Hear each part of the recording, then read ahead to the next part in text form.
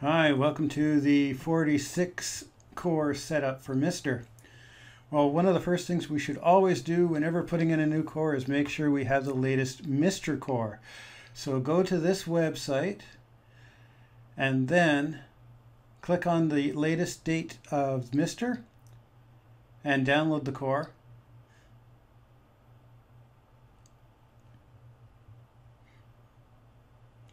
And then copy that to your SD card.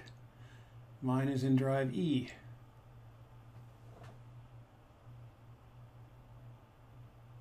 Apparently I've done this before, so I just replace it.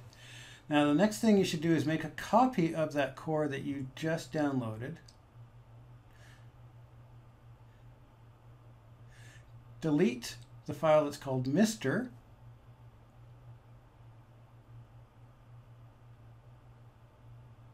And rename that file that you downloaded or that you copied to MiSTer. Now you'll be running the latest core.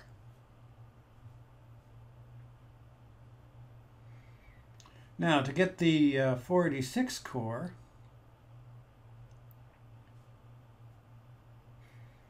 we want to go to the wiki. So go to this location. And on the right hand side you'll see all the cores. And the core we want for the 46 is called AO486.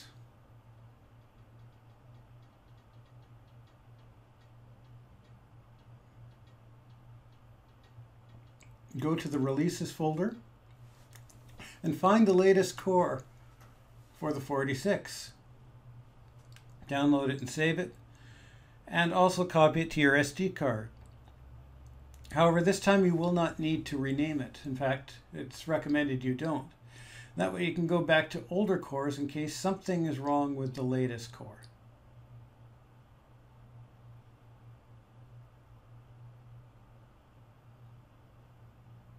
The next thing we need to do is create a new folder called AO486.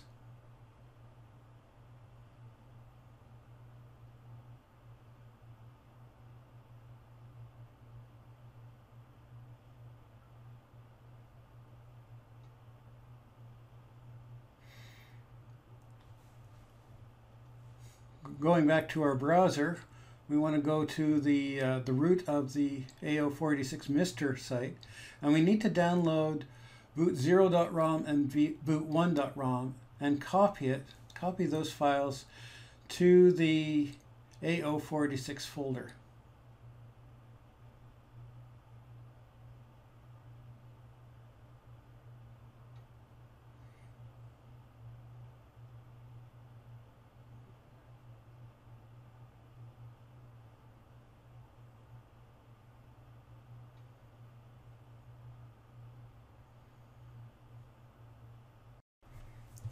Now you need to get some games to put on in that directory.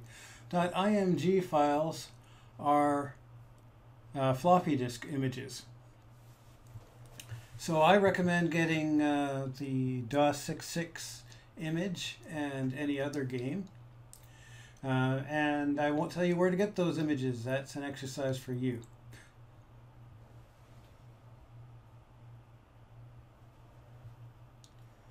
Once those files are on there, we should also probably create a virtual hard drive. Creating a hard drive is quite easy. All you have to do is take any file, copy it to that directory, rename it so that the extension ends in VHD or virtual hard drive. And depending on the size of the file is the size of the hard drive. Now let's go to our machine after we safely eject and boot up our system.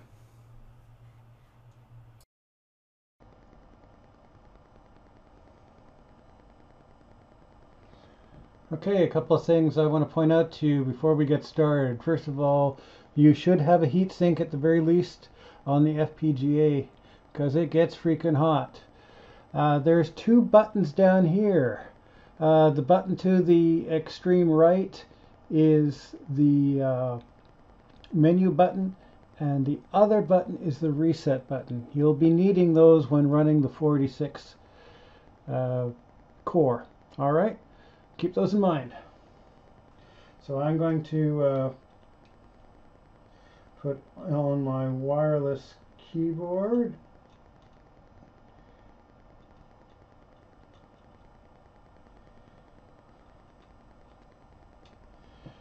Got on my wireless keyboard. I'm turning on the monitor. I'm plugging in the HDMI cable. And now I'm plugging in the power. You remembered to put in your SD card, didn't you?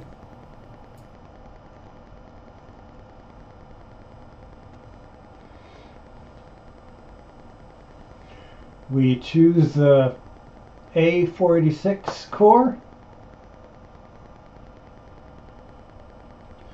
and it complains because there's no bootable devices.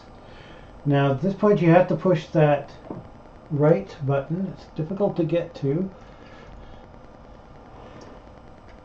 and mount a floppy. I'm going to mount the 622 DOS 622 version C. Now, if you press the other button, that's the reset button.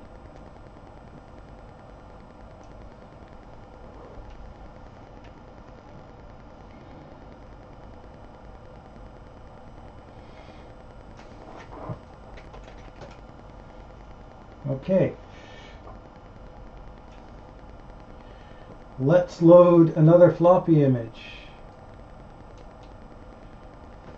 We're going to mount the Shadowlands disk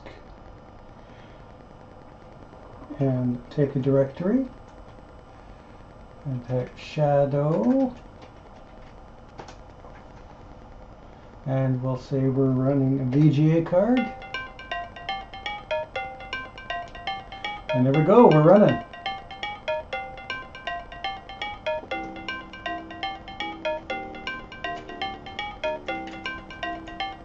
Now you have to use your keyboard to select items here, and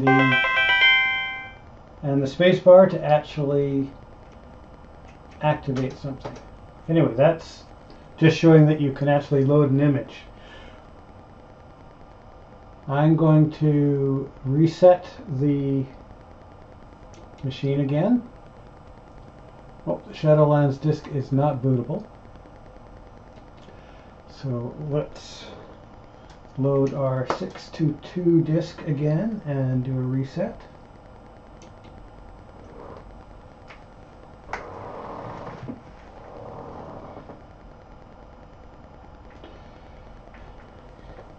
Remember we made that virtual hard disk? Well, it doesn't show up. Why don't we try and load it?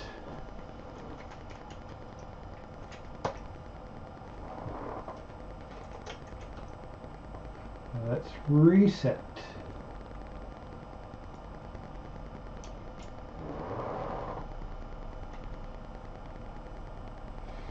So right now it's booting off the floppy. There's no hard disk yet. That's because we have to do the old Fdisk.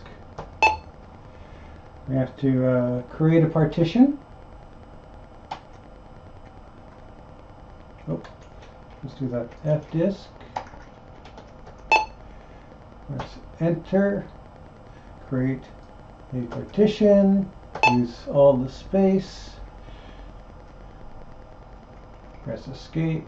Let's make sure we're set that partition active, and it is. And we'll escape out. It'll ask us to reboot. We're booting off our floppy disk.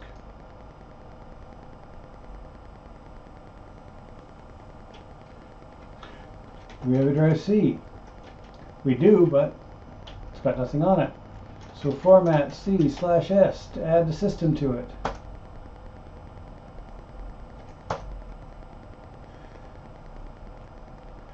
And we'll call it hard drive.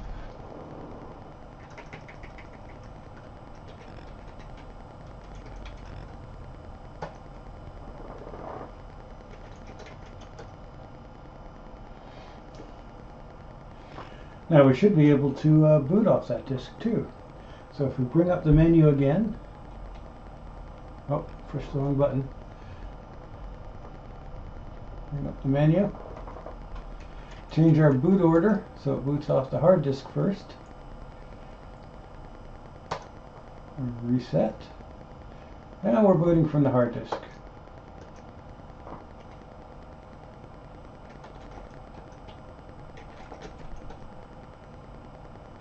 That's all there is to it.